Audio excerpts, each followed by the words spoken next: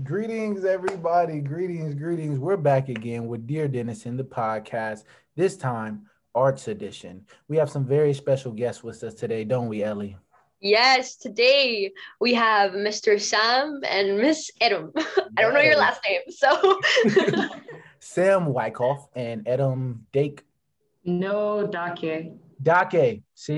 See, that's why you asked. That's why you that's asked. why I just said Mr. and Mrs. Right.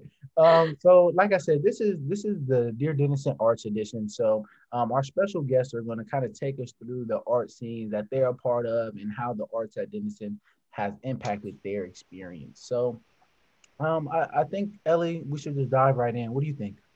I think we should dive straight in. This is my most favorite episode. I've been looking forward to filming because obviously I'm very involved in the arts. I've got two awesome guests to talk about it. So yeah, let's get on in there.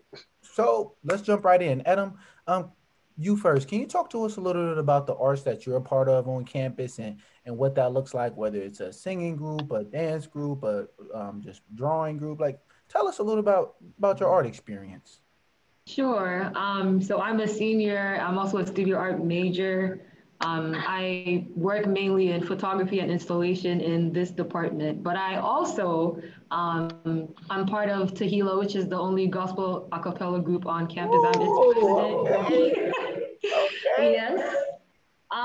Yeah, so Tehillah, we're an a cappella group, we sing, right? But we also focus on bringing the community together through art, through music, bringing joy through music as well.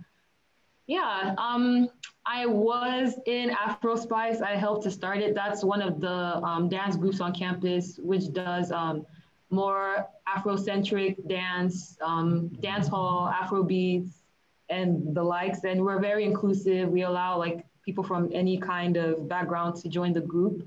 We performed at different things like my African night, which actually happened in Eisner last year. But then this year it happened in the Moonies. I'm so glad that we're able to pull it off. Yeah, it came together really well. So those are just a few of the art scenes that I'm involved in. Ellie, it looks like Adam is pretty involved in the arts.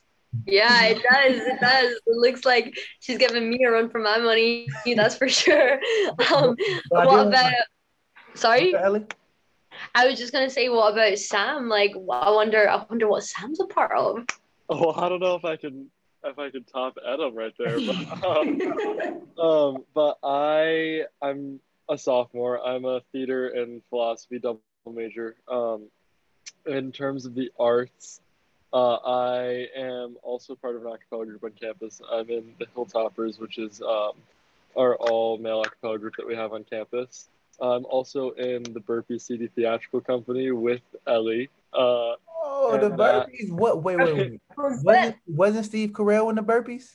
Steve Carell Oh loves the yeah, that's Ray right. says this every time. I think Ray said this 5 times on a podcast. Wasn't Steve Carell in there? we got You gotta to we love got to that. meet him last year when he came back for an anniversary show. He came back. Um, yeah, he came back last year for the He Burpees knows 40th this. This isn't annual. another podcast. Whoa, I did not know this. But go ahead, Sam. Yeah, so I'm in the Burpees with Ellie. On top of that, I was a part of Doo-Wop Acapella last year, which I cut back on this year just to get some more free time. And then I do the theater productions, so the main stage ones. Last year I did a musical with them, and then I'm also part of Singers Theater, which is they put on a musical every year, and it's run through the music department, and it's just like a few hours a week. And this year we actually have a performance coming up, which is exciting. So What's the finding ways to make performance? it work this year. It's a review, so it's just we just took a bunch of different songs from a bunch of different musicals, and each person has like 2 or 3 songs, and we're just gonna sing them on the football field for an audience on Saturday. So Oh, this Saturday? yeah, Okay. Huh. I'll need to Do get you my know? tickets. Ellie, Oh, me you and you have to gotta get go. it Me and together. you gotta go through there, Ellie. Yeah, I mean, Ray's yet to come see a burpee show, so we should call him out right now on this podcast. He has to come to one. Oh my God. right. I'll Anyway, send you a personal invitation to the next one. thank you, Sam. Thank Well, you. it's a 24-hour show. Our next show is 24 hours, so you've got 24 hours to turn up, so there's no excuse. Oh, that's true. Mm-hmm. I'm gonna have to slide to that one. So the next thing that I was gonna ask you guys is when I came to Denison, a big selling point for me was the Eisner Center because we were gonna be like Sam and I were gonna be the first class to use it. Mhm. And I'm wondering, Edem, you've been here, you were obviously here way before us. And so I'm wondering what difference that has made if you personally use the Eisner Center or if you've seen it and you've been down and how it compares to the old building. And then Sam, if you can talk about it as well, like after Edem. Yeah, I feel like once the Eisner Center was like completed and open, everyone was like in a rush to kind of use it. I know the previous year and the year before, we used it for World of Dance, where all the dance groups came together, and then there was also like talent, like rappers, wisdom rap. So like we were like rushing to get like space. Everybody was trying to use it. Right. And at first they were like, oh, sorry, it's only for like music department, theater department, dance department. Yeah, no, like we need to use this space. So Right, the arts is diverse. right. We got Adam Weinberg, the president, to talk to them, and then we worked with him to get the program running. Fortunately, this year it didn't happen because there was just a lot going on. Everybody was trying to figure out how COVID is gonna like work with everything in Eisner. So maybe next year someone could take that mantle up and use it. Yeah, that's just one of the ways that I have worked in Eisner. Also recently, there's like a new dance troupe, the Denison Liturgical Dance Troupe, which is headed by Rev Tim Carpenter. He's like a music professor, but also like the Reverend. His daughter is the one leading it. And we have rehearsal in there for the Easter service that just took place. Yeah, it's a pretty nice place to use just to be around as well. So. Hey. Awesome. And Am Sam, I allowed to be in the liturgical dance group? Oh yeah, sure. You just show up on Saturday. All right, man. What about you, Sam? you have no more time to do anything, Ray. Like, I don't know why you're like, can I join that? As if that's gonna happen. Oh, stop. I love the arts. Sam, what about you? Yeah, I spent a ton of time in Eisner. I mean, like I said, I'm a theater major, so I'm down there most of the time. Eisner is where they put the music, dance, and theater department all in one place. So I'm down there for all my theater classes in the classrooms down there. Last year, I also worked in the scene shop, so I was spending a ton of time down there, like building sets, and I worked with Ellie, and just kind of messing around down there with them, which was a great experience. A great way to. The scene shop, is that for like plays that happen? Yeah, so we build the sets for all of the performances that happen in Eisner, or sometimes outside of Eisner.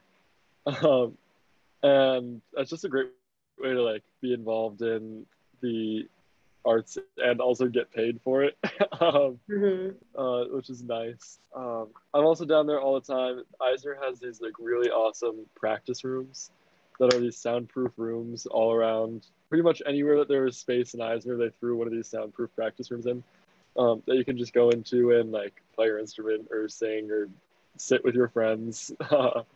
So I'm down there all the time. I love it down there. Do you guys have a favorite part of Eisner? I for sure do. I feel like that's hard for me because I've been in like so many different spaces. I think the place I visited the most though is the costume shop because I borrow costumes for my own art from Joyce, and also borrowed costumes for the performance. And I just like, she's one of the people I always go to when I'm in need of stuff for fashion or costume work. So that's probably my favorite space. The costume shop? Yeah. Sam? I think the best spot in Eisner is the green room in the basement, or the whole basement in general. You go down there and there's just like this really nice room with like comfy chairs and tables and a refrigerator, and then right across is the dressing rooms that are set up nice. And then there's like, I think the cleanest bathrooms on campus and showers all down there. It's an awesome space. Yeah, I love the green room. The green room's so nice. I'll go down there and like I have a French tutor, so I'll take my French tutor and then I'll go work in the scene shop. So I'm down in Eisner so much too. But that brings us to the next question for both of you guys. Like, where do you guys perform? So you're in loads of different groups. Like, where do you perform? Because Edem, I know you just mentioned there you've been in so many different spaces. Like, tell us a little bit about there's somewhere you perform consistently, or what your favorite place to perform has been. Like, yeah. A favorite place to perform. So with Tehillah, we perform like all around campus because we work with different departments depending on the events they're trying to throw. We've performed in Swayze, outside of Swayze. I like performing in the open because then you get like so many different people like walking past just to as well and listen, especially now that it's nicer outside. We've performed at the library. We've performed at the involvement fairs that happen or used to happen outside. They'll come back. They'll come back. Hopefully, yeah. Yeah, those are just a few. We also performed in Eisner at I think it's called Burke Hall. Burke Recital Hall, yeah. Yeah, the recital hall. And also in the new fancy room in Eisner, it's like a theater room, but it's still on the same floor as Burke. I don't know what it's called. I don't know if it's the Thorson. Say that one more time. Is it Thorson? It's like a dance studio. Yeah. Well, no, we performed there for the Hear Us performance. I don't know what it's called, but it's really nice. Like it has a lot of different setups. Yeah. So awesome. And Sam, what about you? I mean, you'll be the same, like most a cappella groups you'll see performing around campus at involvement fairs outside. The most memorable one for me in terms of like Hilltopper performance was when we were all getting sent home for COVID and you guys were singing Loch Lomond over the backdrop of like the beautiful like the scenery in the background, like at the stairs, the senior apartments, and everyone was crying and it was like it was like the most memorable moment for me. And for Tehillah, the first time I ever saw Tehillah was freshman year, and you guys were doing your when you stand outside Shorney and Smith outside the freshman dorms, and you sing sort of to introduce yourselves to us. And I remember just being in awe. And Rev was there, and I was in gospel choir, still am. It was just beautiful. So yeah, Sam, like, where's been your favorite spaces, and for Burpees as well, like? I think my favorite spots to perform for sure is just like when we're outside somewhere pretty public. Like with Burpees, we performed on your way down the hill from A Quad to South Quad. There's this like overlook that looks out over Granville, and the Burpees had a show over there the other day, which was so fun because like you're outside with this awesome background and everybody's sitting on the hill and people walk by and see you and sit down. So beautiful. Or like Hilltoppers on St. Patrick's Day, we had a concert outside Silverstein, which was really fun because the people who run Slivy's, the cafe at Silverstein, they opened up the big garage doors that they have there, so people were like milling around in the lawn there, going into and getting food and coming out and hanging out,